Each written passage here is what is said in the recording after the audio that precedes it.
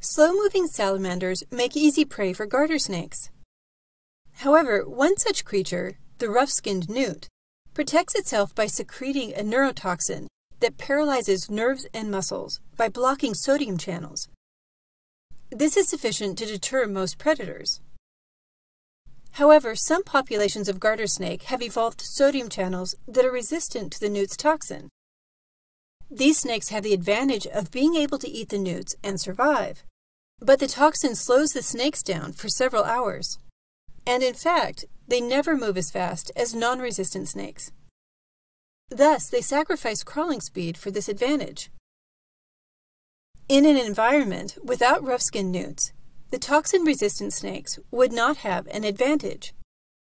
However, in an environment where rough-skinned newts are present, the resistant snakes would have a clear advantage over their non-resistant peers. While their reduced speed would make them vulnerable to predators, this would be outweighed by the advantage of being able to eat poisonous newts.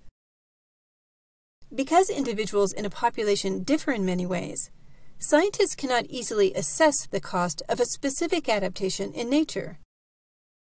One way to investigate this question is by creating cloned or highly inbred populations, and then artificially manipulating the population to study the effects of changing a single gene. Plasmid vectors can be used to transfer a specific allele to individual members of the inbred population. Using this technique, investigators measured the cost associated with resistance to an herbicide in the flowering plant Arabidopsis thaliana. As a control, some plants received a plasmid that did not contain the herbicide resistance allele.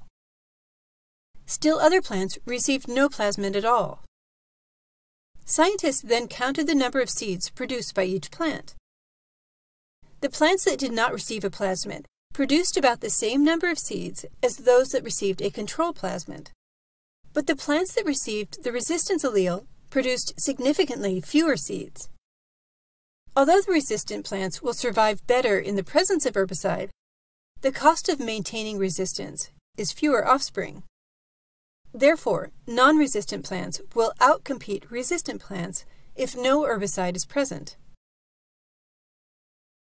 Let's look at another example. In some mammal species, one male controls reproductive access to many females. Such species tend to be sexually dimorphic. That is, the males look dramatically different than the females. Generally, they are larger and bear weapons, such as horns, antlers, and large teeth. There are metabolic costs associated with developing and maintaining these features. For instance, it turns out that males of these species generally are more susceptible to parasites than females are. However, the fact that these features are common in many species suggests that the benefits derived from possessing them must outweigh the costs.